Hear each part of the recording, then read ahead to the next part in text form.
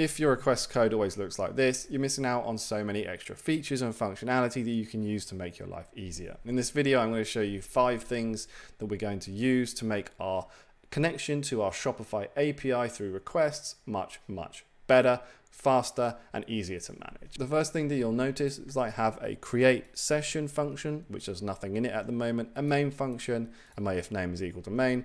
This is just going to be running the code for me. And in here, we're actually going to start to work with what we want to do. And the first one is obviously to create that session object. You always want to use a session because it's going to allow us to do all of the things that we're going to talk about further on from here. And it also uses the same TCP connection every time, so for all of our requests and responses, which means it's more efficient and a bit faster.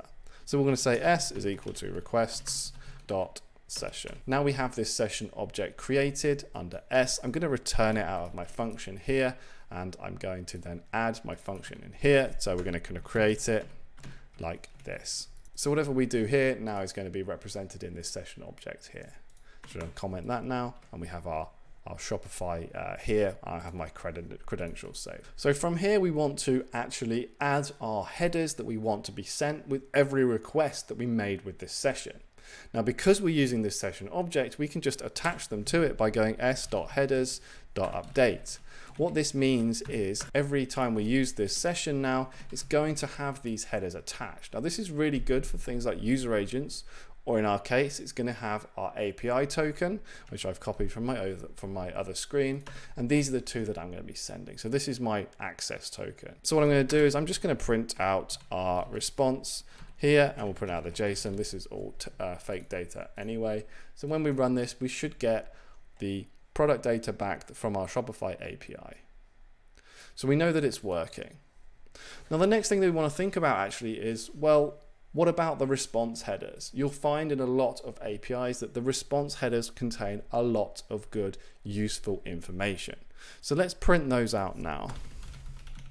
Let's print out those. So there's a lot of information here, but the ones that we're going to be specifically interested in is the request rate limit. So you can see it here, Shopify API call limit, and it gives us a string back. This is what's controlling our access, and if we go over this, we're going to get we hit our rate limit, so we're going to get a 429.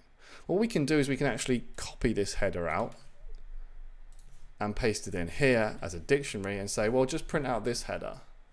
Okay, so now we have access to what we actually our total rate count. Now this is useful because what we can do here is we can actually use the next thing that we're going to talk about, which is a hook, to do something with this information every time we're making these requests. So to do this, we need to create a new function within our create session, and I'm going to call this our API calls. Now we need to give it the response object because this is going to fire this function on every response. And we also need to pass in any of the args and the keyword arguments that may come back with this request. This is just for the request thing here. Now we have access to this this response object. This is the same as this one here. So I'm going to go ahead and copy this, and I'm going to put it up here instead, but it's not response, it's R in this case. And I'm going to say our calls left is equal to this. And now I'm going to just print out this, print calls left.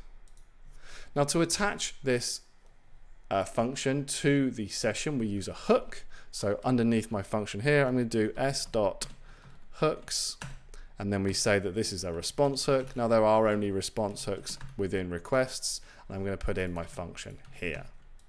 So now every time we get a response from this URL using this session, it's going to run this function. So let's try it now, and what we'll do is we'll just print out the response.json,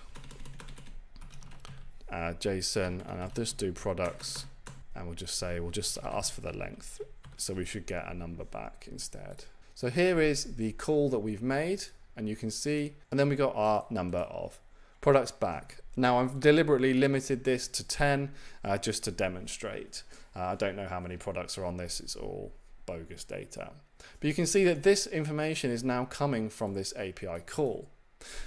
But we can do more now. So let's go ahead and do a split, because this is a string. So let's do a split on this. because we are interested in the number rather than the actual string, because the string's no use to us. Now we're splitting on it. It should give us a list back, which it does. We can then access the first item in the list and we can turn it into an integer, which means we can then do something more with it. So we should just get our 1 back here. So what we can do now is we can say if this is equal to, and I know that we have 40 calls per go, we can say 39. So let's not go up to our limit, and we'll just print out, let's just say limit close sleeping, and I'm going to use time.sleep, and I'm going to put in just a 5 for now. We need to import time. I'm going to use this using PyCharm. Let's give ourselves an extra line. I'm going to zoom out just a little bit so it's a bit more clear. So this is basically now controlling our rate limiting within our API. Without us having to do anything, we can fire away as many requests as we want. And as soon as we get this header back that says, hey, you're on number 39, we're going to sleep for 5 seconds. Now you can go up to, you can do this another way around, and you can say, when I hit the maximum request, it's going to tell me how long I need to sleep for, or a retry after, but I prefer to do it this way. It's just a bit simpler. So let's test it out. Now we have this here. Let's go ahead and do a 4x in range, and we'll do 1 to 100. Shopify's API works with a leaky bucket, so we do get requests back. So we're not going to do anything with the response, but what we'll do, just so we can see it working, is we'll print out our calls left of 0. So we'll know that what number we're on.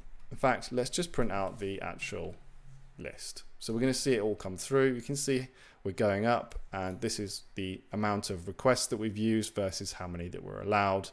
And you do get more come back every time, which is why you can see them not quite going up 1 per 1. When we get to 39, we're going to hit this function here that says calls left, and we're going to sleep, and then we should gain some more back, which means we don't ever hit the rate limit and we have much more control. There we go, it's gone back down. And it's going to do that every time. Now this is a really, there it is, happened again. Now this is such a useful way of managing your API rate limit using the session hooks on the response object, using the headers from the response from the server.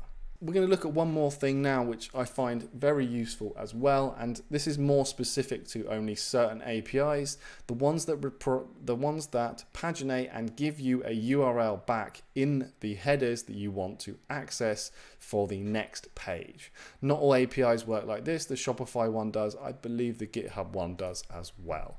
What we want to do is we want to be able to then get that URL out. So let's come back here and we'll remove our X in range because we don't need to make a million requests. And we're going to come back to printing out our headers. So let's check out our headers again. And we've got somewhere up here this URL here. You can see this is the link, and you can see it has next. Now if we went to this URL, there would also be one that says previous. Now you might think, well, okay, this is a dictionary, we can do this. And we'll print out the link. Okay, so we get this back, but you can see it's got all of this extra stuff around it, which means we can't actually make access to it. We'd have to chop all this up, and one says previous, one says next. We don't want to go round and round in circles, but fortunately, requests sorts all this out for us. And instead of doing it like this, we can simply just call links and then say next. This next here matches this one here. So if you're looking for previous, you could put previous in. So when I run this now, we actually get a dictionary back with the URL just like this. So we can then access it, URL like so, and we can move on to the next page or the previous page really, really easily. Hopefully you guys are now much more set up for making more professional and better controlled API calls to your API using the extra features that the session object gives you. The headers, the hooks that you can customize, and the links if they are there that you need. If you've enjoyed this video, I think you're gonna like this one here too.